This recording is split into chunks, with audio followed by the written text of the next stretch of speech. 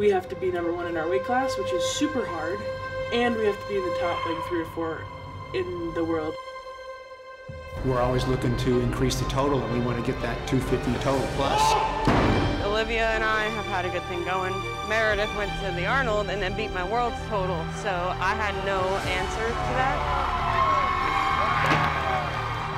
Looks like she's going to take 111 kilos. This is a PR for Haley Reichart. She's going to need a PR to actually put herself back in front of Jourdan Delacruz in this competition and in the OQR. What I expected was that most everybody was going to go for it. For clean and jerks, I don't think I've ever really pushed those limits. Let's go! The center referee then changes her mind, giving Mattie Rogers a no lift. What an embarrassing moment for the Pan American Federation.